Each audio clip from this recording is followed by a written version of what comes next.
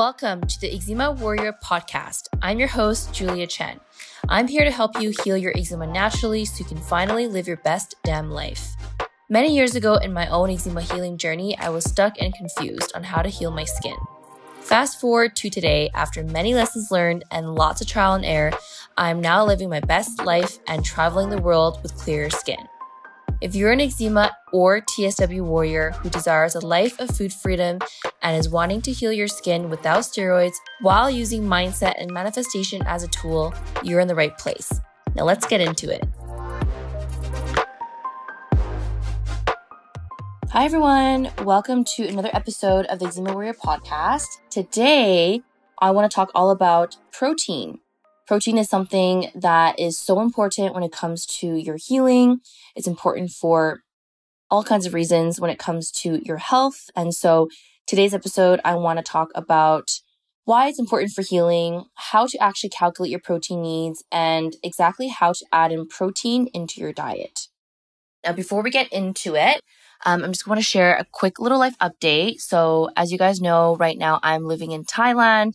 Actually just arrived to Chiang Mai, which is this cute little city here in northern Thailand a week ago.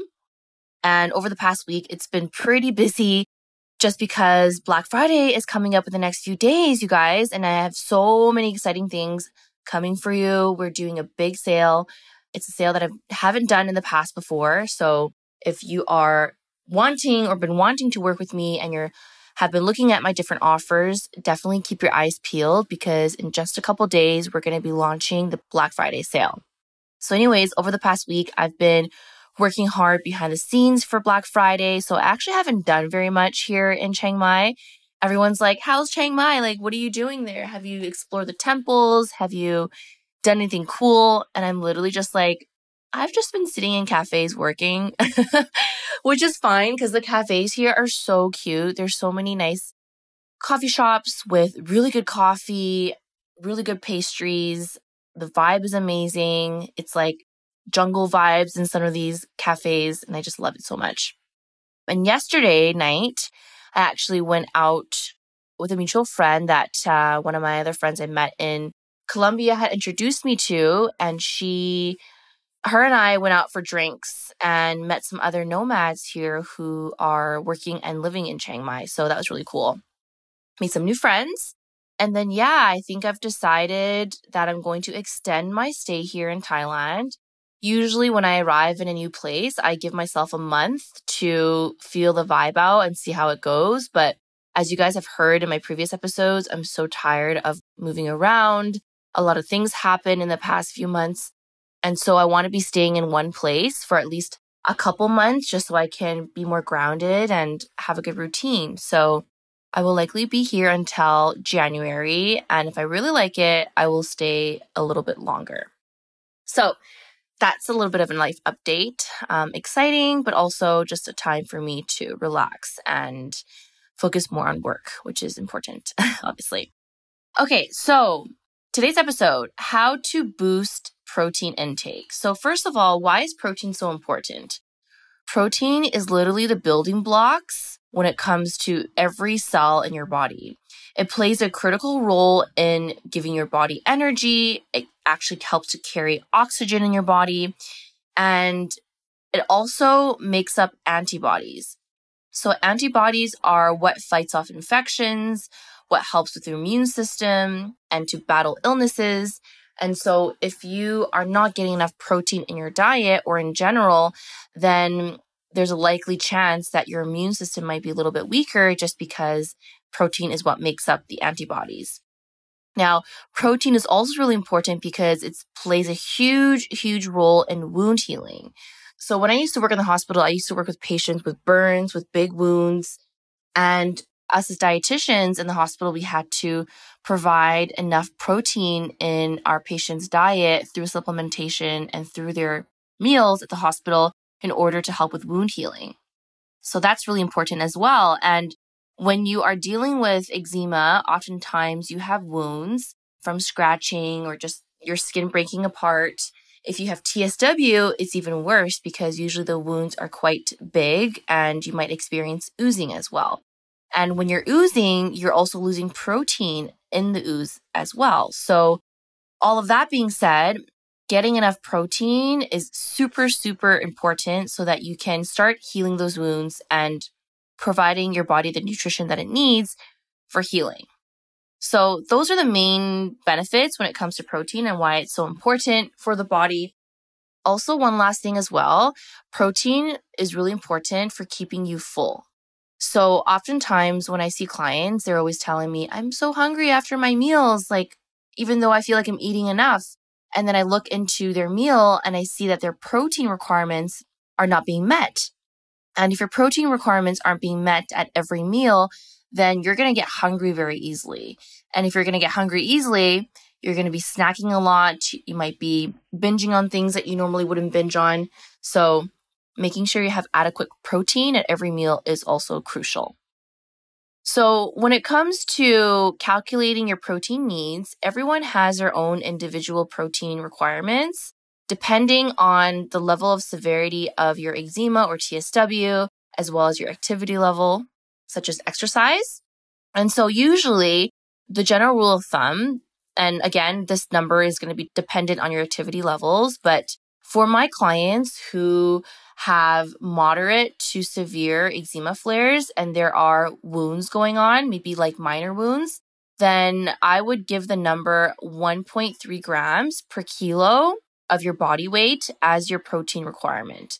So for example, let's say you weigh 60 kilos, and I'm using kilos just because when we're calculating protein needs, this is how we usually do it.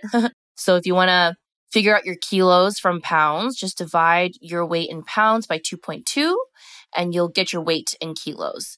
So 60 kilos, we'll use that as an example of your weight. And if we multiply that by 1.3, because you have moderate to severe eczema and you have a bit of wounds, then your daily protein intake should be around 78 grams of protein. So if you divide that number by 3, 78 grams divided by 3, that's about 26 grams of protein per meal. So what does 26 grams of protein per meal look like? So right now I want you to open up your hand and look at the size of your hand. The size of your hand is about 25 grams of protein when it comes to meat. So chicken, fish, pork is about 25 grams of protein. Fish has a little bit less protein than chicken, so let's just say 20 to 25 grams. So if you can eat the size of your hand of protein at lunch and dinner, then you'll automatically achieve 25 grams of protein at that meal. Now, the thing is that breakfast is the most challenging meal where most people don't get enough protein. Most people don't eat meat in the morning, right? So getting protein outside of meat can be challenging, but there are different ways. But first, I just want to say, when you're calculating your needs, around 1.2 to 1.3.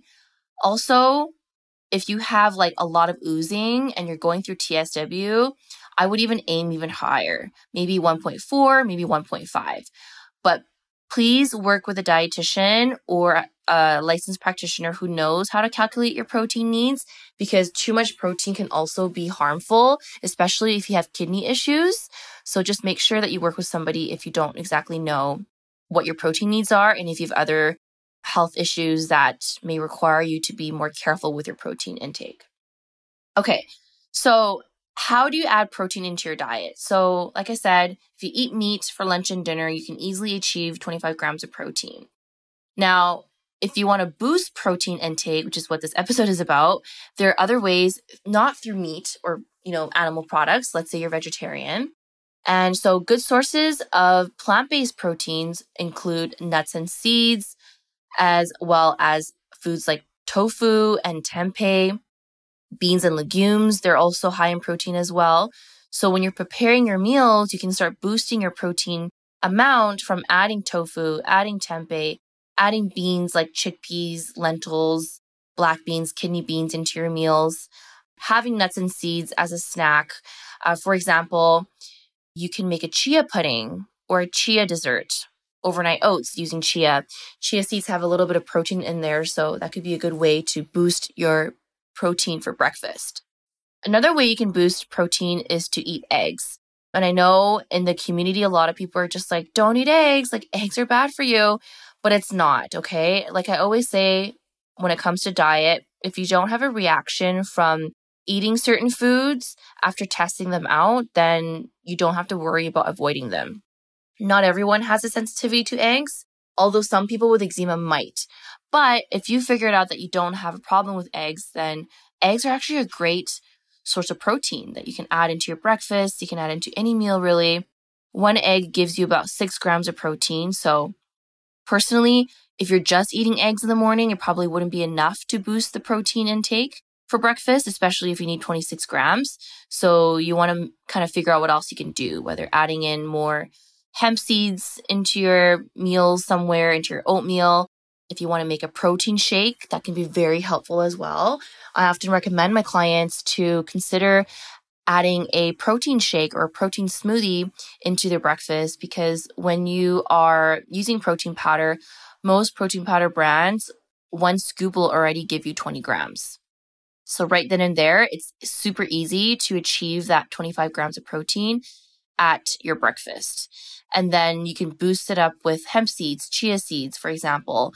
You can even add in silken tofu. That's something it's a hack, by the way, you guys, where I learned, or I've tried actually too, is if you don't want to use protein powder in your smoothie, you can actually go to the store and get yourself a pack of silken tofu, which is that very soft tofu, and blend it into your smoothie. It doesn't taste like anything, and it's a great way to boost protein intake for your meal and for the day as well. So those are some examples when it comes to adding protein into your diet. Fairly easy. And again, just being more intentional with what foods you're choosing and choosing ones that are high protein.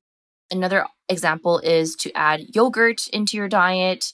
Greek yogurt is higher in protein than other forms of yogurt, so that's another way to boost protein intake as well. So yeah, that's what I have for today's episode. We're going to keep it short and sweet. Some quick tips over here.